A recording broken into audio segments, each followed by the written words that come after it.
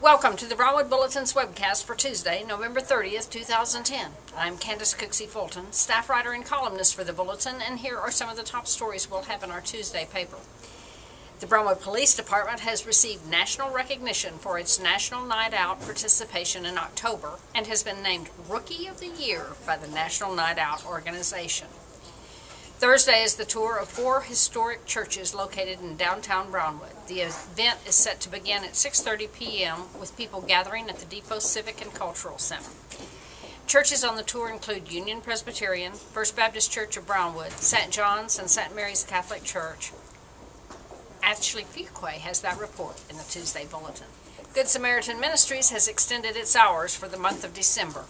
Needs for food, health care, and assistance for utilities have increased, and the extended hours of operation are intended to help those who need assistance have better access. Also, the Brown County Courthouse is host to a new historical point of interest, a plaque created by the county's Historical Commission honoring pioneer families who settled in the county more than a century ago has been relocated to the courthouse from the Brown County Museum, which is open only one day a week.